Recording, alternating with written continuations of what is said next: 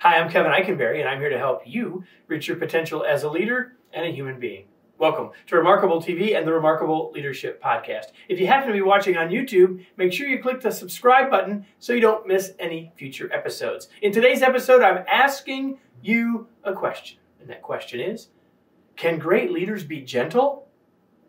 Are you ready? Let's get started. Here's that question again. Can great leaders be gentle? Listen, if you make a list of adjectives to describe great leaders, gentle probably isn't on that list.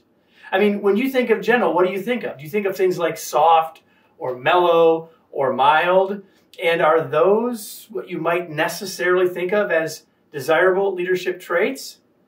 Well, I'm asking this question. I bet you're guessing that I'm going to take us in a different direction, and that's what I'm going to do. Recently, I heard this definition of gentleness from Pastor Matt Hessel. He said, gentleness is strength under control. And when he said that, I had to immediately write it down. I love that. Gentleness is strength under control. As a leader, we have strength, positional strength and power, and aren't we more effective when we are under control? So does that definition, gentleness is strength under control, change your thinking? Let me give you a couple of examples. First, what do you do as a leader when a mistake is made?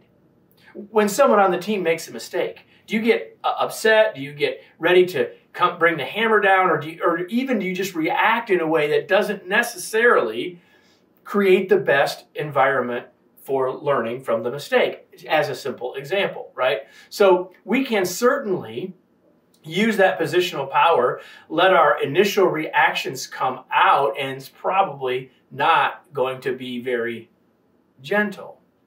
Yet, if we use our strength or our power for good, by not yelling, by being a little more under control, by being a little more intentional and conscious, perhaps we'll get a better result, right?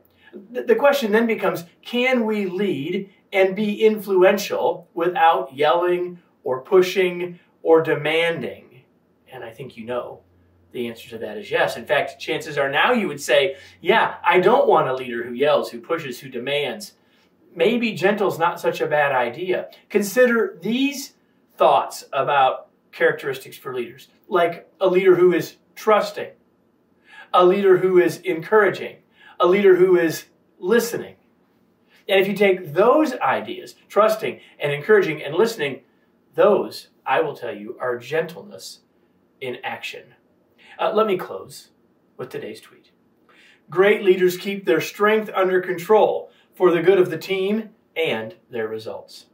Listen, I hope you found this episode valuable, and if so, I hope you'll come back. But if you loved this, I'm betting you'd love my daily email. Yep, 5 days a week, short email, 300 words or less, far less time than it took for you to watch this video to get information, inspiration, and ideas to help you have a more effective day and be a more effective leader. I hope you'll join us there, and I hope you'll join us back here next week for another episode of the Remarkable Leadership Podcast and Remarkable TV.